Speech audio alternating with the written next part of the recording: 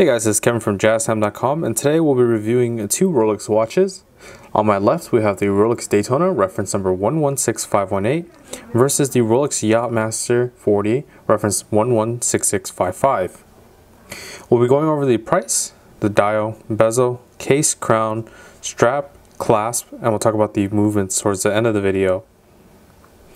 Okay, so as of May 2018, you can get these watches from authorized Rolex retailers.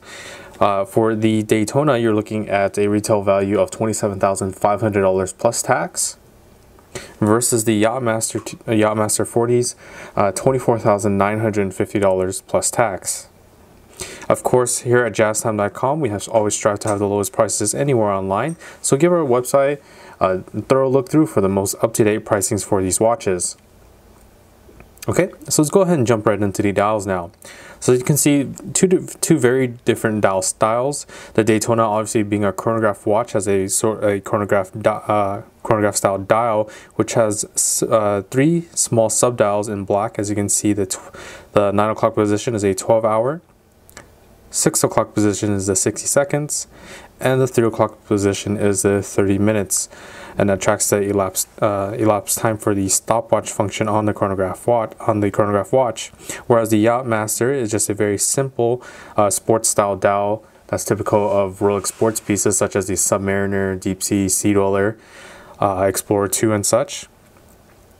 Additionally, we have the date at the 3 o'clock position with a Cyclops lens on top of that sapphire crystal for magnification, easy viewing of that date.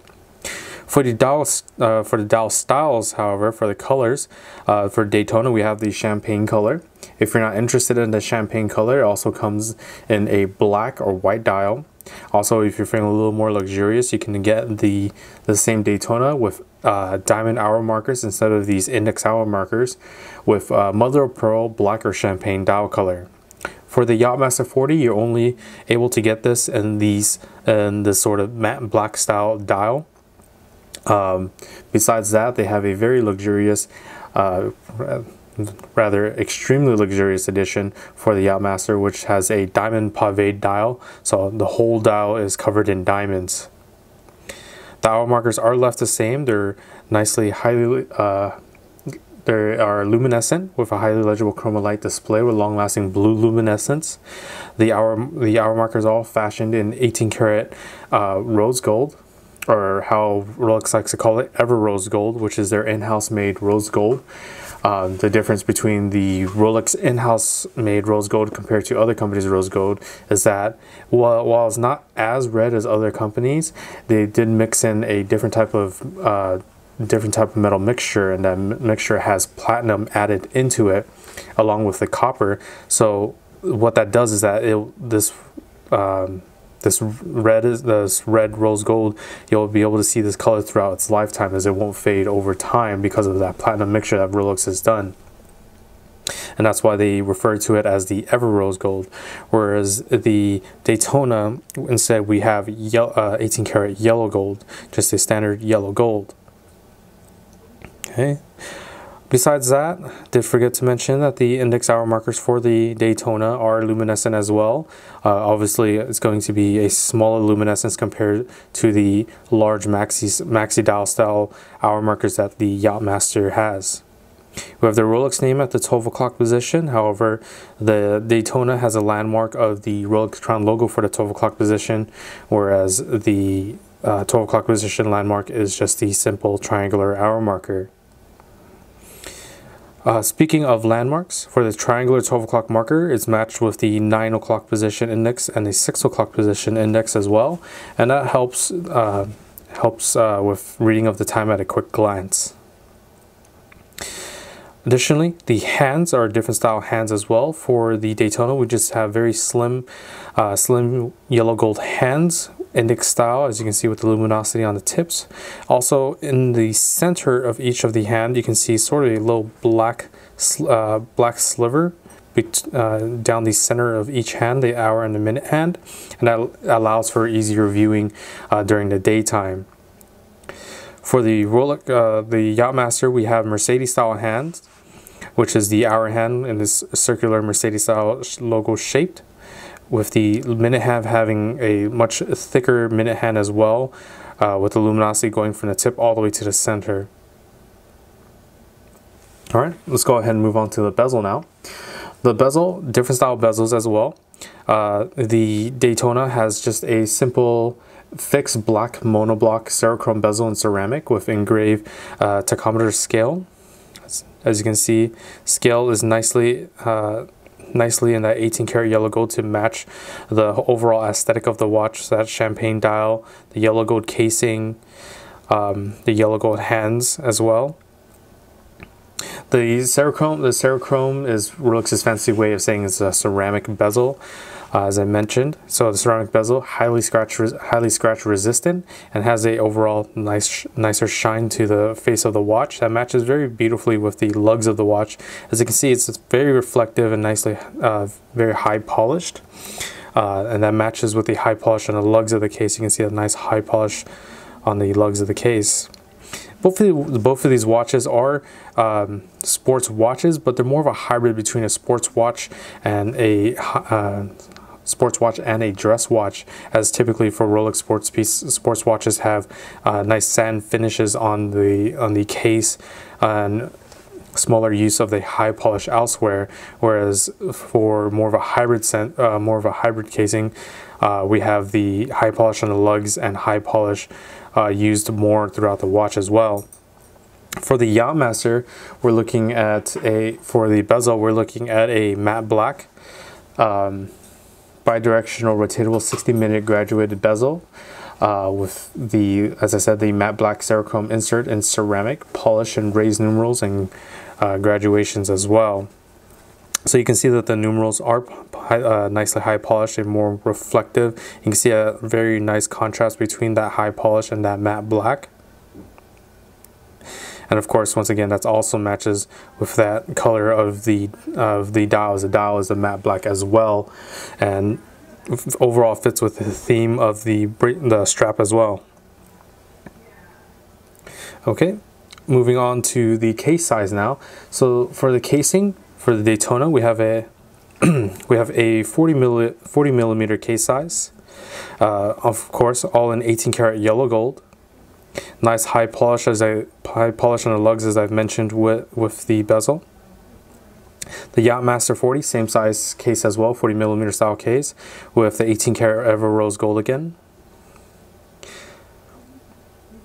Crown protectors, additionally, are also nicely high polished. For the thicknesses of the watch, turn it over to the side here. See, the Daytona is going to be a little bit thicker overall, mainly because it is a chronograph movement. The movement has additional complications, so it will have a larger size movement, so it makes it a little bit larger than the Yacht-Master 40. On the other side, nice high polish on these sides, on this side as well. Rolex crown logo on the crowns themselves. Of course, 2 additional chrono pushers at the 2 o'clock and 4 o'clock position for the Daytona, for the stopwatch feature of the chronograph. With that said, let's go ahead and move on to the crown now.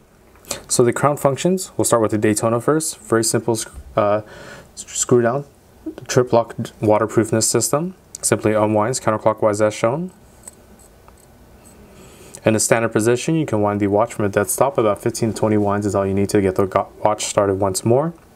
Tugging the crown out will set you into the only other position that the crown can be in, and that allows for setting the time.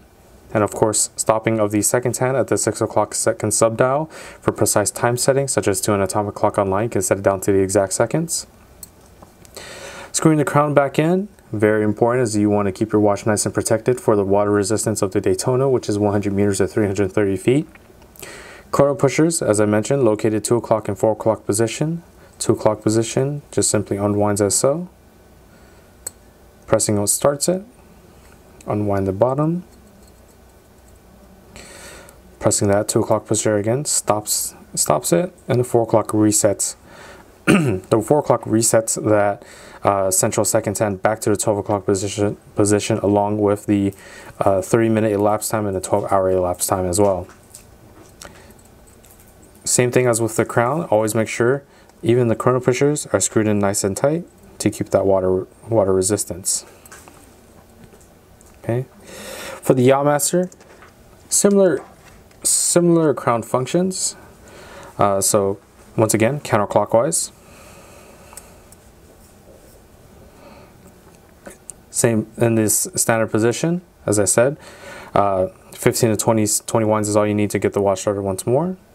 And the next position allows you to adjust the date. Give me 1 second here.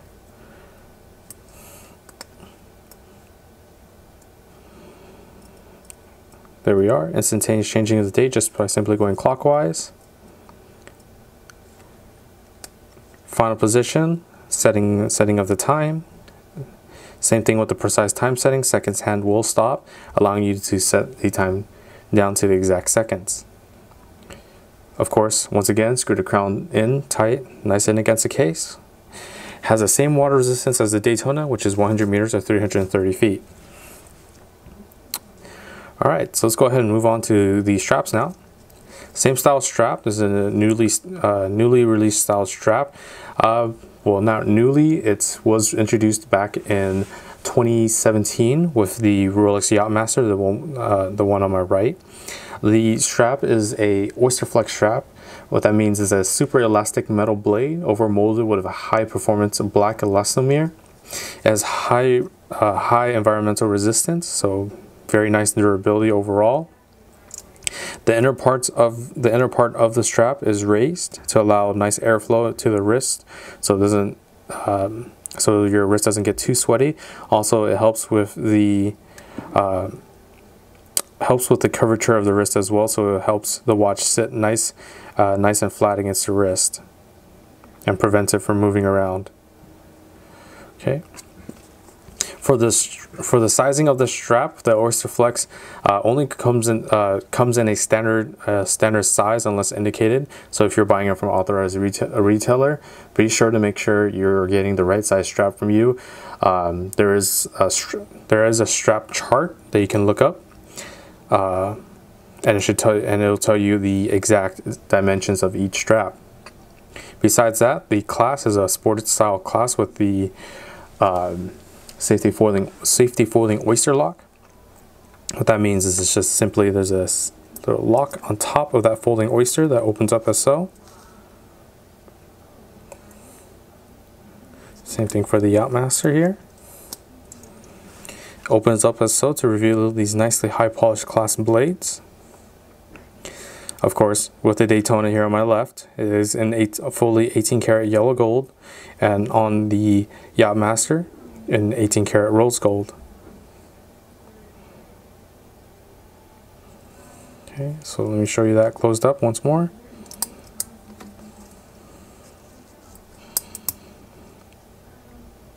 And there we are. Same size, same style of clasp, just different material. Alright, so let's go ahead and talk about the movement now. We'll start with the Daytonas first.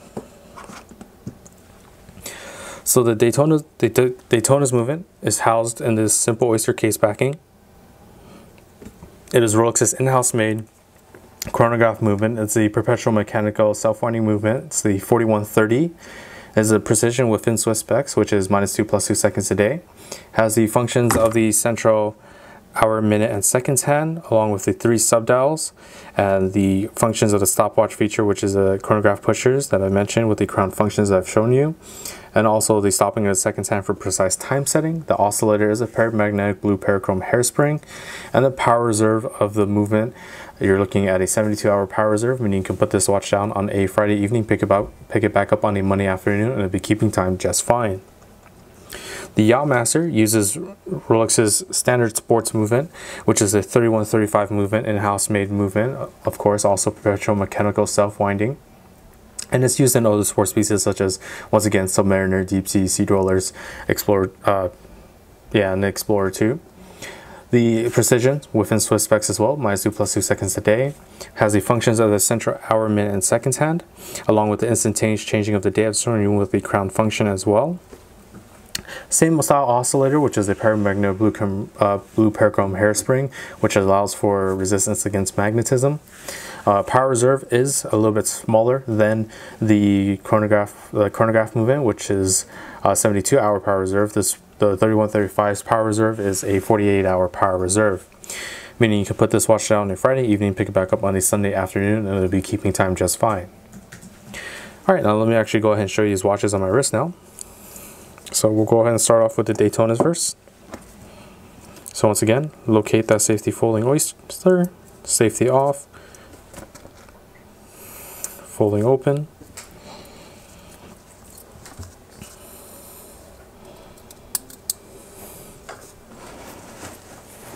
Okay, there's the Daytona on the wrist.